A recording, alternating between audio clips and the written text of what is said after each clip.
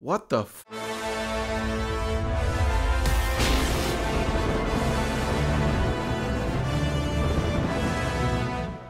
What's going on, everybody? Welcome back to another video. And in today's video, we're going to be talking about a film that came out last year in France and is officially making its way over to the States this year. And that movie is called She is Conan. Written and directed by Bertrand Mandico, this film stars people like Elina, Löwensohn, Christa, Théret, Julia Riedler, Sandra Parfait, and many more. And before we get into my thoughts on this movie, let's go ahead and hear a word from today's sponsor.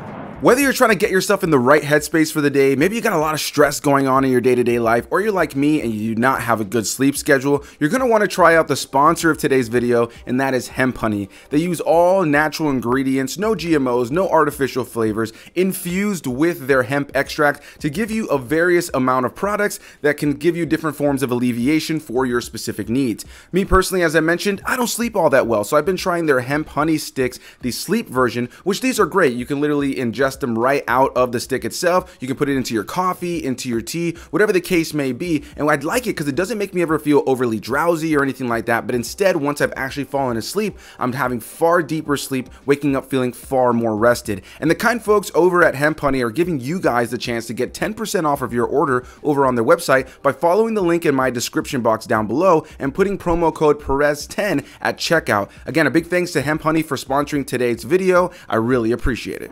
So before we get too far into this review, I want to go ahead and clear something up for anybody who's confused by the title. Of course, I put 2024 because this film came out last year in France. It had a limited theatrical run in the summer of last year, and officially in the fall, or closer to the winter actually, ended up having a full-on release in France with a slew of other appearances at various film festivals. But I'm counting it as a 2024 release because it's just now on February 2nd of 2024 coming over to the States with a limited theatrical run, and I'm assuming shortly after will eventually start to trickle out places where you can rent it or purchase it digitally and maybe even physically, who knows. So yeah, going into this one, I was really interested in it. Firstly, I saw that it was filmed on 35mm, which is always something nice to see in the modern day when so many films are filmed digitally. Not to say that there aren't incredible films that are filmed digitally, but it's always nice to see a movie that takes the original old school craft of filming films and brings that to a modern film. On top of that, it's a gender swap telling of the Conan the Barbarian story. And of course, at this point, whether it's live action movies or various cartoon adaptations, video games, or comic books,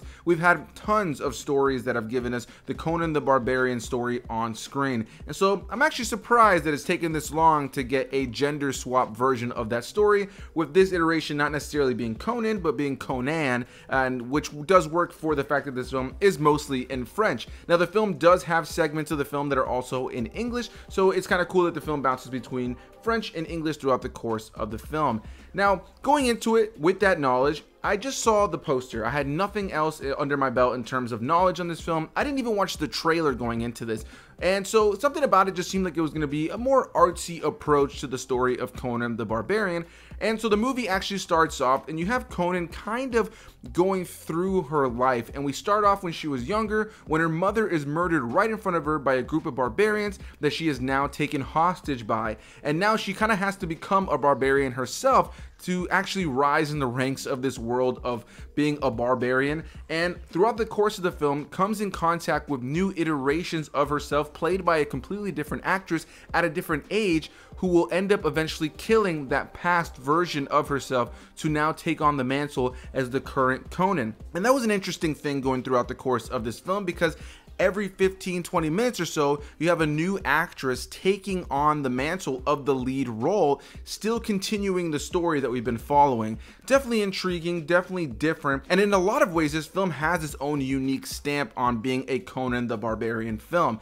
And I want to start off with my biggest positives for this film, which mainly lead into the production value of this film. As I mentioned, the film is shot on 35mm, which is always nice to see. On top of that, it utilizes a great slew of practical effects, locations, makeup, costumes, and most of everything you see in this film is shot and caught in camera, which is always incredible to see. As a big fan of horror and anything that can really capture a lot of really great practical effects on camera, I'm always interested to see when a filmmaker can bring that to the light and bring that to a movie like this. Now, while this isn't a horror movie though, this is a film film that has a lot of blood and guts and gore, and they definitely utilize, like I mentioned, a lot of practical effects that are caught in camera that gives this film its own tangible vibe. Now, one of the most notable things about this film as well is that it's very theatric, not only in its performances, but also in the fact that a lot of these sets that are built around these moments feel like you're watching a stage play that's just being shot more cinematically,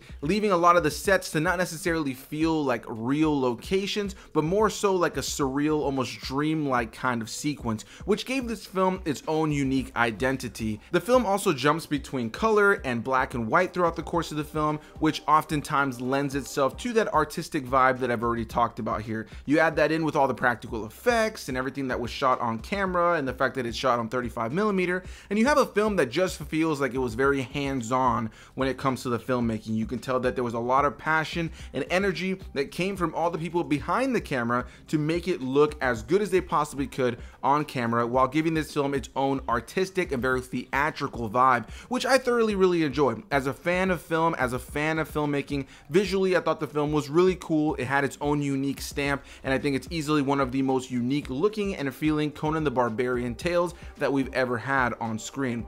With all of that said though, I was unfortunately not a fan of this film when it came down to its narrative, as a lot of the story for me just felt like very self-indulgent. If you will, it felt like the film kind of was smoking its own supply, if you will.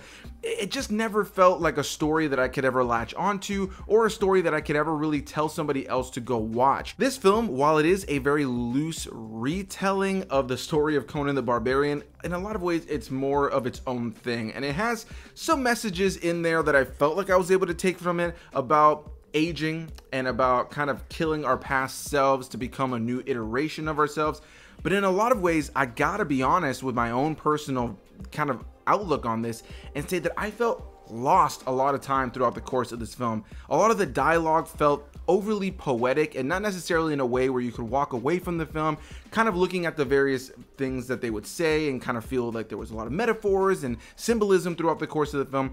But instead, a lot of it just had me scratching my head, and it just felt very overly self-indulgent. It felt like the movie, like I said a second ago, was just, you know, using its own supply, smoking its own supply. It just felt like something that was trying to be overly artsy and overly intelligent and overly clever, that oftentimes just left me feeling dull and bored throughout the entirety of the runtime. And all of this kind of pains me to say, because like I mentioned, I thought the film was really interesting to look at, and the visuals of this film and the very over-the-top theatrical performances that were very well committed by all of the actors kept me engaged. I kept hoping that 15 more minutes, 20 more minutes, I was gonna find myself pretty invested in this story. But by the time we got to the nearly 2-hour runtime of this film, I just felt like it was absurd, bizarre for no reason, that it had some semblance of a message in there, something you can kind of take from, something that was there to kind of grab onto when it comes down to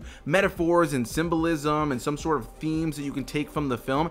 But quite frankly, by the time I got to the end of the movie, I was bored to tears. I was struggling to get through this movie. I was struggling to care about any of the characters. And this isn't a Doctor Who kind of situation where you fall in love with each iteration of the Doctor, but then he regenerates into a new actor and you kind of find yourself falling in love with that version, but it's still the same character, so you're still loving the Doctor, but you're, you know, falling in love with this new iteration played by a new actor. Throughout the course of the film, if I ever did like an iteration of Conan that we're following throughout the course of the film, not too much longer into the film, we'd have a new actress playing the character that would completely reinvigorate who the character was. And it oftentimes led me to not really caring about the progress of this one individual character. By the time we got to the end, each iteration of Conan feels so different, and it's so jarring that I missed previous versions, or I just didn't care for majority of the versions. And as a through line, as a story, as a narrative, there was never really something that I found myself latched onto, or a character or character development that ever made me feel excited. On one hand, I appreciate this film's non-conventional approach to telling a story, but on another hand, I feel like it kind of bit itself in the ass, and I just hate to be redundant here, but again, it just felt like it was just so overly self-indulgent at times. It felt like it was just you know, smoking its own supply. It just felt like it was too high on itself, on trying to be clever, on trying to be artsy, on trying to be weird and bizarre. And while I appreciated a lot of the over-the-top elements when it came down to practical effects and costume design and the really theatrical performances that were all given by very committed actors, I just ultimately found myself just bored to tears, wondering what the film was trying to say, consistently scratching my head from all of the very overly poetic dialogue. And by the time I got to the end, I just thought to myself, I'll never watch this movie ever again. And it's not something I can sit here and talk to my viewers and say, yeah, you guys should definitely go and check out She Is Conan. It just did not work for me, and I wish it did, because I was so impressed by the filmmaking. And I think there's going to be a percentage of the audience that loves the filmmaking so much that they give this film a pass. I just unfortunately am not going to be part of that audience. I thought it was very well made in a lot of ways. I just thought narratively and character-wise, the thing I care for most in any film, it just didn't have anything that really saved this movie when it came down to story, which is for me what makes a film have lasting life. You want a story that you can connect to, you want characters that you can connect to, you want to at least be able to follow a narrative that excites you or scares you or keeps you engaged. And this film just did not do that for me in any way, shape, or form. So I do apologize if I was a little redundant there at times, but I just was struggling to find words for a film that ultimately used a lot of words in its dialogue to seem so clever, but oftentimes just had me feeling like it was just too self-indulgent. So a big thanks to you guys for watching. Definitely want to hear what you guys have to say. Have you seen She Is Conan? Is this a movie that's even been on your radar? Have you even heard about it? Or if you saw the movie and that's what brought you here to this review, let me know down below. Did you like the movie? Did you not like the movie? Whatever the case may be, I definitely want to hear what people have to say about this one. I went on Letterboxd just before reviewing this and saw that it has fairly decent reviews on there, so I might be in the minority on this one, but I'm okay being on the minority on this one if I'm completely and utterly honest. So that's my thoughts, guys. Definitely want to hear what you guys have to say. So comment down below, hit that like button, and subscribe for more early movie reviews and just movie reviews in general here on the channel for more videos in the future. I'll see you guys in the next one. Bye-bye.